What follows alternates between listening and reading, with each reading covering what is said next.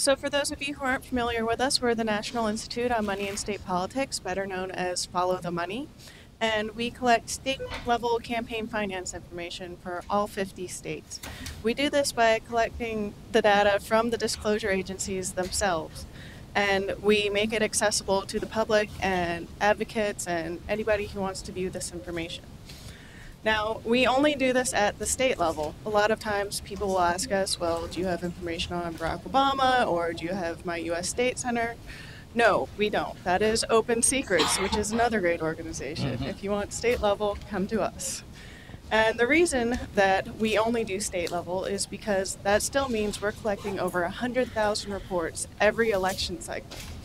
And we have to work with 50 different sets of rules for these reports, so they come to us in all kinds of different formats.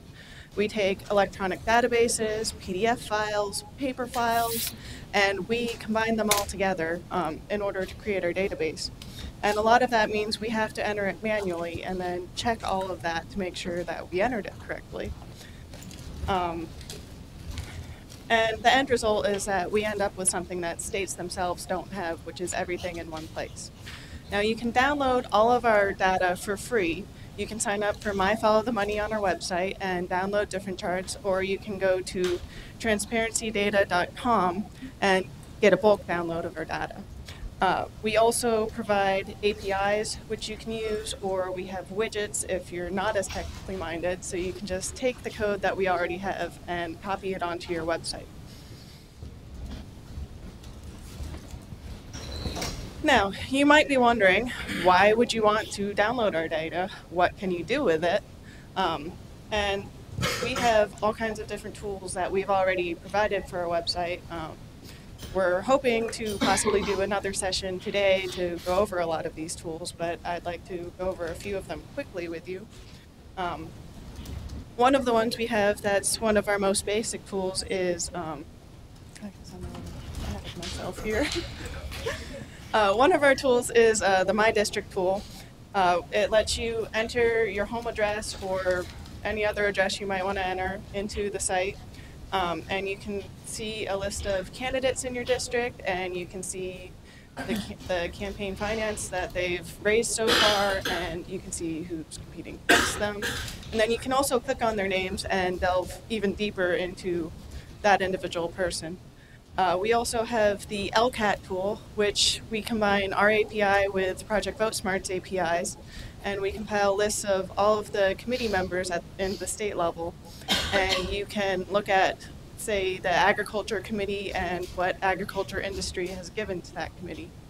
And then we have our Industry Influence tool, which allows you to look at different industries, see what they've given over time, and look at which parties that they've given to. And we also do reports for those of you who don't like technical information at all. And our reports are based on news of the day. We'll keep track of what's going on in the news and look at major players and show you what the campaign finance is going into what's happening in the news. So you can kind of match up and see if there's any influence that might be happening there. And our data is verifiable, which is why journalists around the country rely on our data. We've been in all kinds of national major newspapers, and we've been reviewed by academics who study electoral processes, and Michael Malbin at the Campaign Finance Institute has also checked our numbers. And when they first did that, they came back to us and they said we were within 5 or 6% error.